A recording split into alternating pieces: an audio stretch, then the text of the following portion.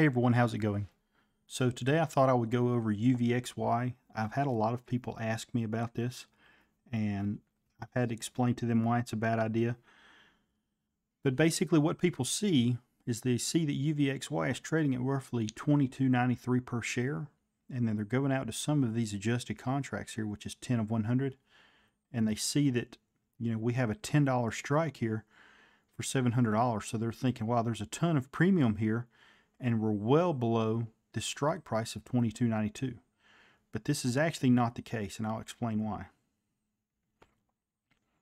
So back in May, Uvxy had a reverse split that was basically a 1 for 10. And what that means, for every 10 shares of this stock you owned, it was split down to 1 share, but it was increased by a multiple of 10. So this was announced back in May 11th of this year. If we look at a chart, if we go back to May, we can see the price was roughly $40 per share, but in actuality, the price of this stock was actually $4 per share. So if you owned 100 shares of this stock back in May, and it was trading at $4 per share, after this reverse split, you owned 10 shares at $40 per share. So that is why the price is what it is. These contracts are still listed in here is because they were available before the reverse split happened. So if you see a contract that lists 10 of 100 or a different number here, just be mindful of maybe what's going on. It could be a special dividend, but in this case, it's basically a reverse split. And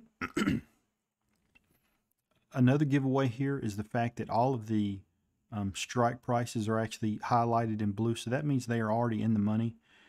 And the way that we can tell that is if we take the price of $22.99 and divide that by 10, we actually get $2.29.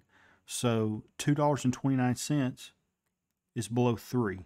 So actually between 2 and 3 is where our at the money strikes are. So if you sold, let's say you went out and you wanted to sell this 5 put right here because you think the 5 put is well below the $22.95, when actuality it's not. What's going to happen is in 3 days, if this stock does not move up above 50, that means that you're going to be assigned 10 shares at $50 per share. So that's something you're not going to want. So just understand that, just be mindful of that could happen. So anyway, thanks for watching and have a great day.